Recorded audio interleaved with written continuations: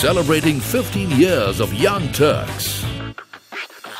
Welcome back. You're watching Young Turks. Now, it was the vacuum of services in healthcare and education in the underserved rural and semi-urban pockets that caught the attention of cost accountant Rema Subramanian and Ritu Verma, a PhD from the University of Pennsylvania who's worked globally in investing in IP-led renewable technologies. They decided to team up and launch a venture fund to plug the gaps. Today, Ankur Capital is India's first SEBI-registered angel fund founded by women, and in 3 years since inception has invested close to 50 crore rupees in 9 startups. Shruti Mishra caught up with Ritu in Mumbai to find out more.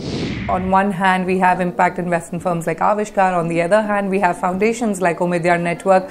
What is Ankur Capital's USP? So our focus has been from day one that we're looking at very, very early enterprises. Both the institutions that you mentioned look at much later stage investments, much larger ticket sizes. Okay. So for us, the gap that we saw in the market was at the seed stage, at the early stage here.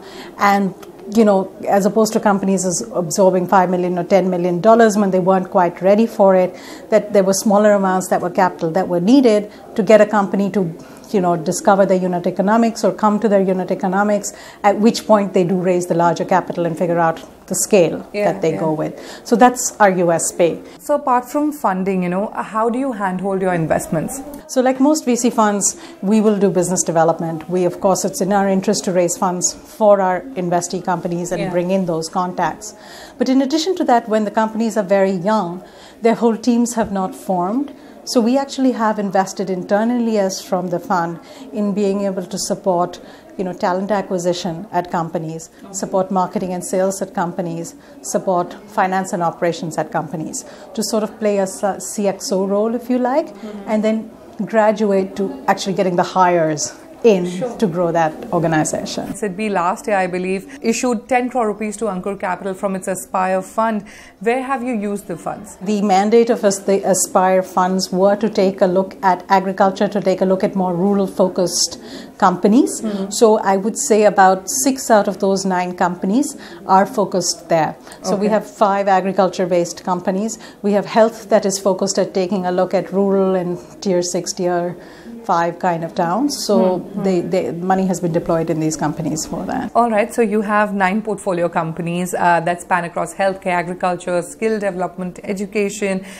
Take us through some of your success stories. We're very excited about the digital penetration that's happening and the markets it's opening up. So we have 2 agriculture companies that actually ride on that, and it's really interesting to see how they have sort of scaled. We've been invested in one called Cropping Technologies for about 3 years, right? I mean, they serve over 3 lakh farmers. Yes, they are Young Turks. They are your Young Turks. They have about 250 crops, all the states. Outside India as well, in 8 countries, their technology is relevant. Similarly, Big Heart is doing that on the input side, right? And they are using technology and saying, we're all using e-commerce here to buy whatever in, from saris to soap. But farmers buy a lot of stuff, right, for agriculture. And how do you become the e-commerce portal that delivers and gets over some of the inefficiencies of input distribution? So that's technology on the agriculture side. So we're invested in a company called Tessol. And Tessol uses this very interesting technology called PCM that keeps trucks, it's green, it keeps trucks at constant temperatures, or storage devices at constant temperatures, so we don't get these massive temperature fluctuations and produce losses. And we're also a very exciting new company that we've invested in, which is looking at breast cancer and early stage breast cancer, and using machine learning and using a no-touch, non-invasive methodology to be able to detect that. So it's a pretty wide range that we have. And how many of your companies have been able to raise follow-up capital? 4 out of 9, I think, of our companies have raised. So we've raised 10 times more capital externally than what we have put in. So I think that's a good number. If I take companies that have been with us for longer than 2 years, 75% of them have raised follow-on capital. And that's a good number by most VC standards. Right. You're also looking to launch a new fund of up to $50 million early next year. Why the need, and how do you plan to use the fund? From this particular fund, we can do about 10, 12, 15 companies at most. But really at Ankur Capital, we didn't set out to do 10, 12 companies, right? We want to be the capital of choice at this very early stage. We want to do 500 companies.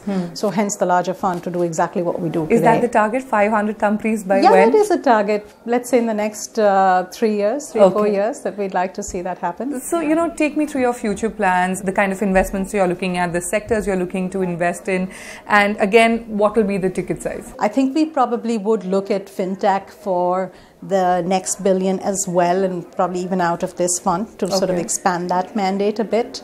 But on the whole, I think we will be opportunistic about some of this. We have a sector mandate, but if there are opportunistically technologies, etc., that come along that take a look at this segment, I think we will still be there. Ticket sizes probably will go up a little bit, and that's just from what we are seeing happening today and costs rising in India. All right, so the new fund is slated for early next year.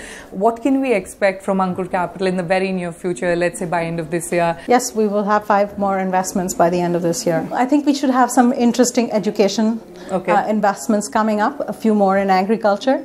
So those are the ones that are on our horizon right now. Ritu, here's wishing you the very best of luck. It's time now for us to take a break, but when we return, catch all the action from the Shero's Men's Conference that's coming up. Celebrating 15 years of Young Turks.